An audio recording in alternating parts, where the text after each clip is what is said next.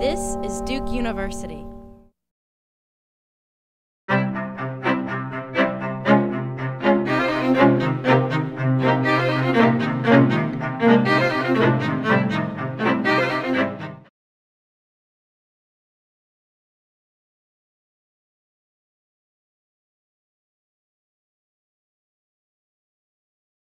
Thank you, Erin. So I began to be interested in food aid and food assistance during my master's thesis work, which looked at food aid targeting. And so what we were trying to understand was whether or not food aid was making it to the folks who needed it most. So the folks who were either most food insecure or most impoverished. And what we found is that food aid does a pretty good job, but not a great job.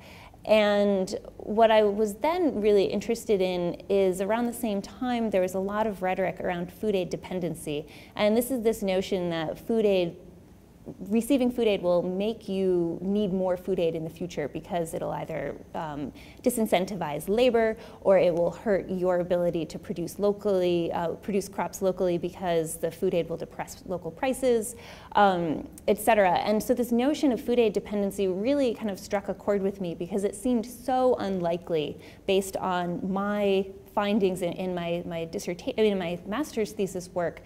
So I received a Fulbright to go to Bangladesh to look at food aid dependency. And the reason why Bangladesh was such an interesting place to do this work is at the time it was the #1 recipient of food aid in the world. This was in the mid-2000s, so 2006.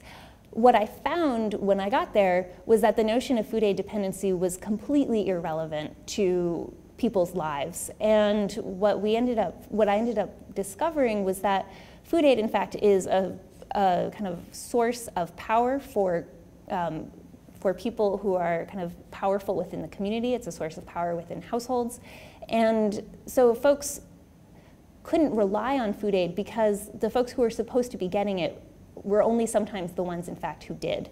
And so this kind of made me rethink this whole notion of targeting a little bit, where suddenly kind of on the ground, this idea that targeting is this very important and effective way of making food aid more efficient didn't really work or translate because the folks who were supposed to be getting food aid weren't, and because there were so many kind of power dynamics going on within these communities that kind of the notion of kind of trying to improve food aid through targeting or even worrying about dependency just seemed kind of completely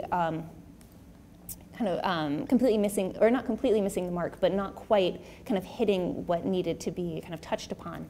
So as a result, I then started to think more about the role of power in communities, and that led me to do a PhD in sociology, which I'm trying to finish now, because I was struggling with how does one incorporate power into economics, and folks can do it, but I couldn't. I'm sure maybe folks can do it, but I couldn't figure it out. And so thinking through kind of a sociological perspective has allowed me to kind of incorporate more nuanced ideas around food aid and food security. That said, at the same time, there's some really interesting political things happening among kind of within the food aid discourse internationally, specifically trying to figure out how to deliver a broader set of of food assistance instruments to the communities, so thinking beyond food aid. And actually initially cash was seen as an alternative because maybe cash wouldn't make people dependent on food aid or dependent on transfers. And that in fact has created all sorts of kind of debates that this is, that cash may be different than food aid, or how is it different, or is it in fact different? So there's a lot of kind of umbrella categories that cash is called, but cash can mean either envelope stuffed with cash, it can mean an ATM card preloaded with cash, or it can mean telephones, kind of telephone transfers of cash. It can also mean vouchers, and it could be vouchers that are either limited to a kind of a subset of products that are redeemable for maybe this long list of commodities, or it could be vouchers that are kind of open wide to anything in a particular shop, or it could be vouchers where you kind of deliver your voucher and you get something like a predetermined basket. Oftentimes people make a distinction between cash and kind of vouchers, and there's a very kind of active community that is very strongly advocating for cash. And the reason why oftentimes is because folks believe that households and recipients know how to use cash better and can use cash for what they need more than a humanitarian agency that delivers a kind of a predetermined basket of goods. So there's this kind of underlying kind of notion that folks know what they need and that we should, as international agencies, let them make those choices themselves. Some other folks disagree with that and are extremely concerned about some of the gender differences or some of the gender inequalities that might be exacerbated through giving cash. Cash and food are not treated the same way in households often, and cash and food in some of my research looks like they're not treated the same way within communities. So if you're giving a community-wide distributions of food that might have kind of different ramifications around sharing within the community among those who maybe need it and who aren't getting it than cash transfers would, whereas cash is maybe people are maybe a little less willing to share cash. So there's this concern about power that maybe dampens some of the advocacy around cash. Exactly. So there are a handful of studies out there that show that people, depending on who receives the assistance, folks maybe prefer one or the other, and the way that assistance is spent can also vary. However, it depends a lot on the specific country.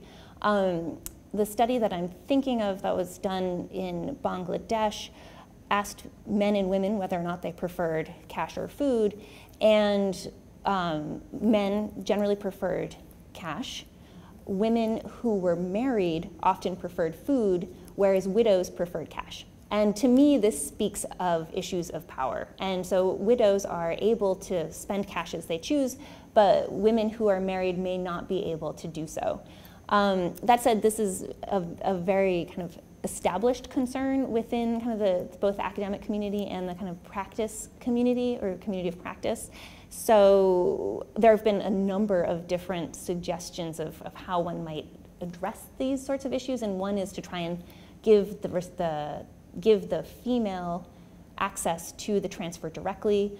Another is to kind of generate advocacy campaigns around how women should be using this primarily for food, and so therefore it shouldn't be diverted to other sorts of things.